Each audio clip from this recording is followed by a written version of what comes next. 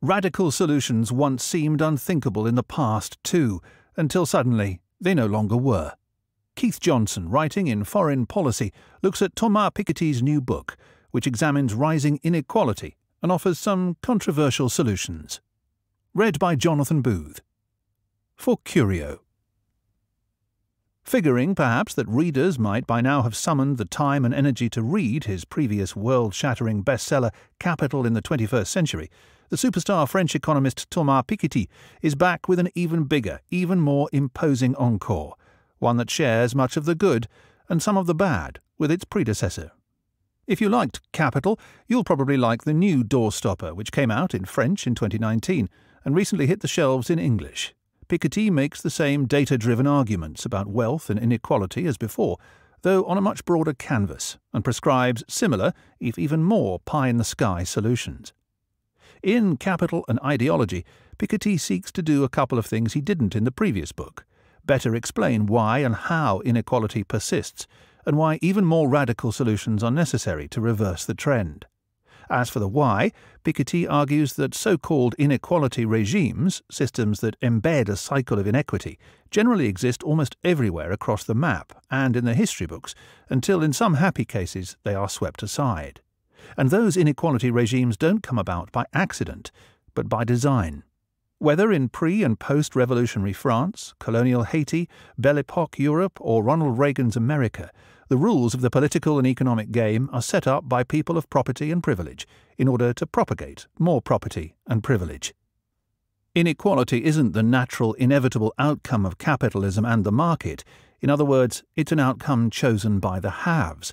Piketty writes, "Inequality is neither economic nor technological. It is ideological and political."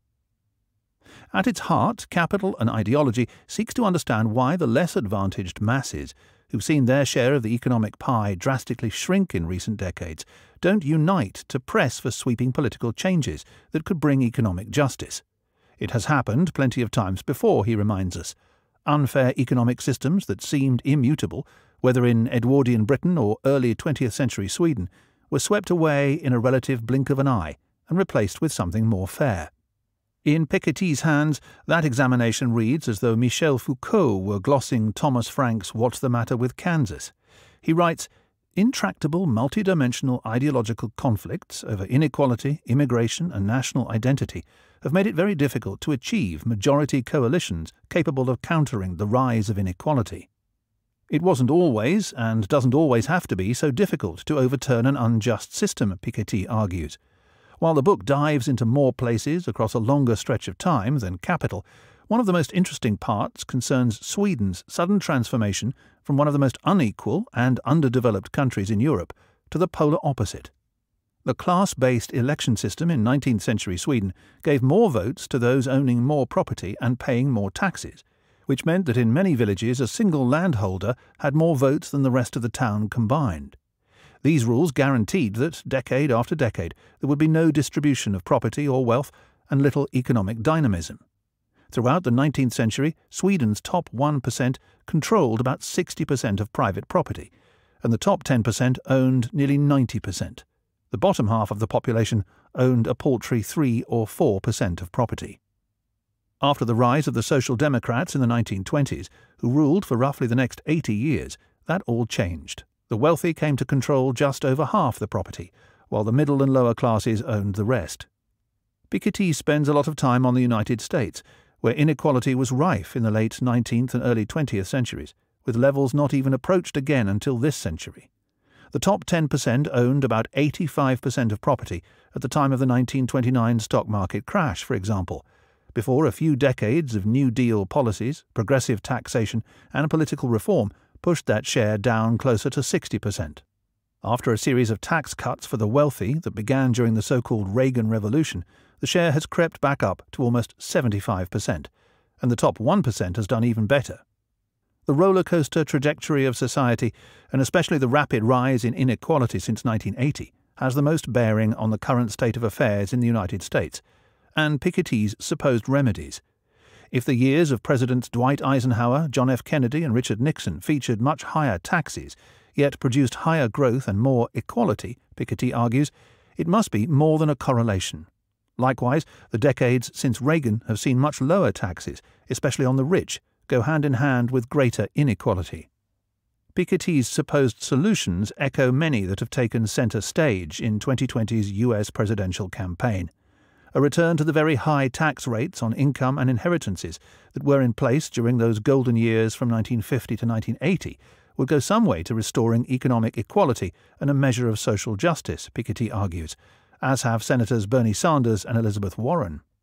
Piketty's remedies, including what he calls participatory socialism, are grounded in part on his reading of the political, not economic, history of recent decades. In years past, working-class voters sided with social democratic parties such as the US Democrats, Britain's Labour Party and Germany's Social Democratic Party, whereas wealthier voters sided with the parties of property, Republicans, Conservatives, Christian Democrats and the like. Then, not just in the United States but across the Western world and in big developing countries like India and Brazil, working-class voters began to abandon centre-left parties, which everywhere became the parties of the highly educated.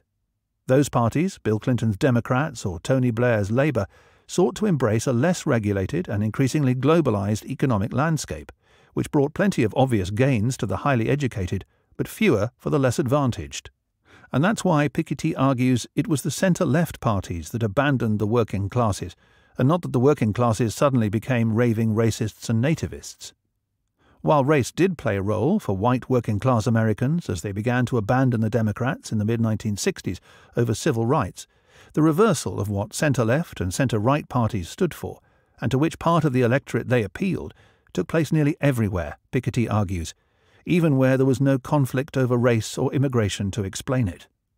To reclaim the votes of the less advantaged and start tackling inequality, Piketty argues, social democratic parties need to abandon market-friendly policies that favour the wealthy and carry out a root-and-branch reform of the entire political and economic system, even if that means amending constitutions and neutering supreme courts. He writes, "Our present problems cannot be solved without major changes to existing political rules." In Capital and Ideology, Piketty goes further than he did in his previous book, calling for radical steps that would essentially make property ownership temporary, put workers and owners on nearly equal footing inside corporations, and implement universal capital endowments, universal healthcare, and basic incomes, all paid for by sharply higher taxes on the incomes and estates of the rich. As he outlines his vision of a global federation of socialists overcoming the narrow boundaries of nationalism to rewrite constitutions and join hands in raising taxes, it starts to seem as if many of Piketty's remedies were genetically engineered in a laboratory with the goal of provoking the most virulent possible response among the broadest swathe of people. Piketty concludes, "I am convinced that capitalism and private property can be superseded, and that a just society can be established on the basis of participatory socialism and social federalism." In the end, as in Capital, Piketty's new book seems more valuable when it is descriptive than when it turns prescriptive. The reams of economic data he unearths are eye-opening. Many of his proposed solutions seem eye-rolling in the current climate. But as he points out, radical solutions once seemed unthinkable in the past too, until suddenly they no longer were.